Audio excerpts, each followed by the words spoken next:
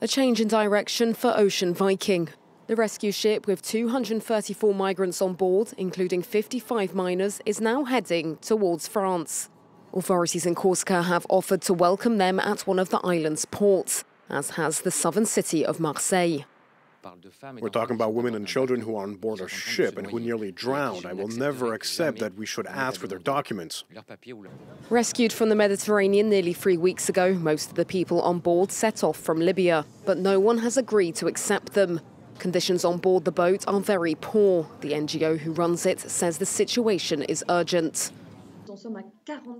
We've made 43 requests to ports between different maritime authorities concerned: Libya, Malta, Italy, and now France. It is urgent.